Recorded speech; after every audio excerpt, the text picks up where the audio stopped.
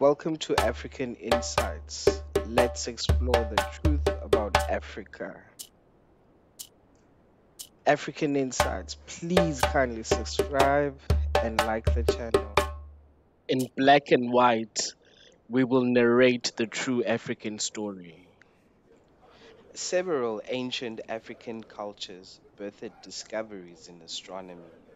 Many of these are foundations on which we still rely, and some were so advanced that their mode of discovery still cannot be understood. A wealth of evidence of astronomy has been found at the Great Ruins of Zimbabwe, Timbuktu in West Africa, and basically there was star law in the ancient Egyptians, Ethiopians, the Akan, San, Zulus, Xhosas, Venda, Botswana, and other Africans, to name but a few. The current education system should therefore equally promote and embrace both Western and African belief about the stars, moon, sun, and other terrestrial bodies. No belief or knowledge is superior or should be allowed to dominate another in the current global knowledge economy. Western colonialism and education did not only impose foreign political administrations on African indigenous communities, but also the Western belief in the sun, moon, and other celestial bodies. This has, to a certain extent, had negative implications on the development and promotion of African indigenous belief systems and knowledge about the moon, sun, and the stars. There is a culture plagiarizing habit of Greeks, Romans, Arabs, and modern racist scholars that astrology originated in Greek. Even the biased International Astronomical Union AIU has approved names originating only from Arabic, Greek, or Latin.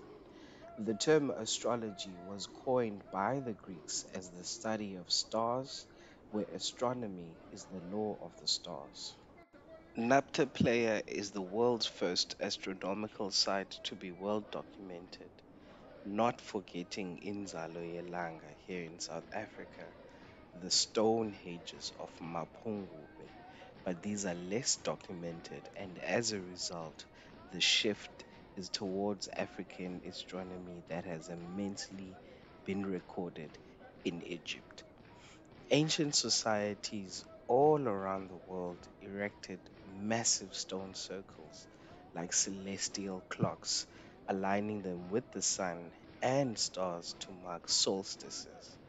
These early calendars foretold the coming of the seasons, helping civilizations track when to plant and harvest crops. They were also connected with religion and served as special ceremonial sites. Ancient Egypt, or Kemet, meaning black land, is the world's oldest and most influential civilization on record. Egyptians charted the movement of the sun and constellations and the cycles of the moon. They divided the year into 12 parts and developed a year long calendar system containing 365 days. Historians of the world have proof that Egypt was the first to tell time. The oldest known sundial, also known as the sun clock or shadow clock, was found in Egypt, and it's believed to have been used 3,500 years ago. The most ancient clock known to man is the clock by which the earth and the sun operate daily.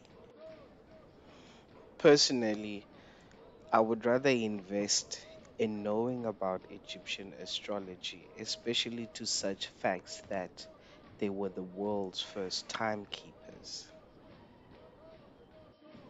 When Denon first discovered the Temple of Hathor at Dendera in January 1799, he found a large circular planisphere, a zodiac, on the chapel's roof. The Dendera zodiac is one of the best preserved ancient depictions of the observable stars. It contains many of the zodiac symbols as they are known today. When the existence of the zodiac was made known to scholars back in France, there were many attempts to calculate the date of construction, with some scholars suggesting the zodiac might be as much as 14,000 years old, far older than the world itself, according to the biblical chronology. In 1822, an antiquities thief named Claude Lorraine used explosive to remove the zodiac from its matrix in Dendera, and he brought it back to France, where it was purchased by the king for the considerable price of 150,000 francs and put on public display. It was eventually deposited in the Louvre, where it might be seen today. The zodiac symbols we are most familiar with are on the inner circle, which the Greeks have built upon as they usurped it. 2,000 miles away from Egypt is the Dogon tribe, occupying Mali and Burkina Faso. They knew long before Western scientists that the planets in Earth's solar system, including the Earth, orbit the Sun.